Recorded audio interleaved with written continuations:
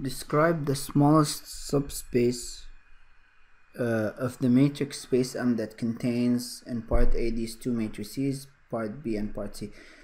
Let me summarize this question for all three parts by saying that the smallest subspace of a matrix M containing these two matrices will be the set of all linear combinations of these matrices, because that would be closed under addition and scalar multiplication. That's what the definition of a subspace is.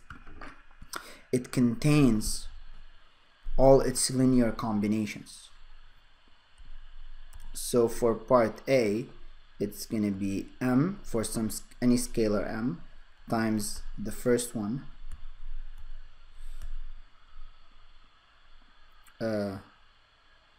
plus n times the second one.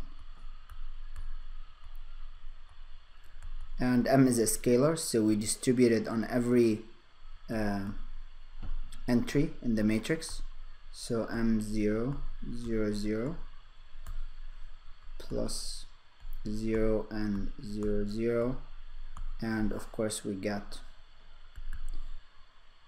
M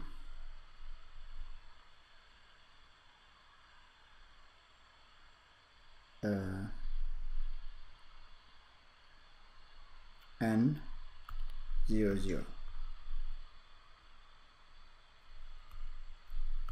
That's for part A.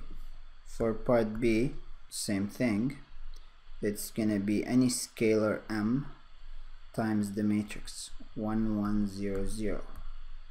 So we get M 0, 0.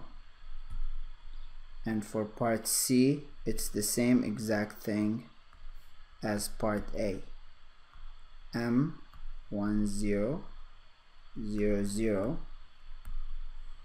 These are two diagonal matrices, plus n 1, 0, 0, 1.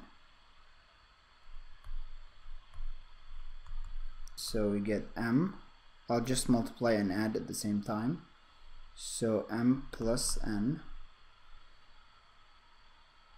0, 0, n. Notice that the end result is also a diagonal matrix.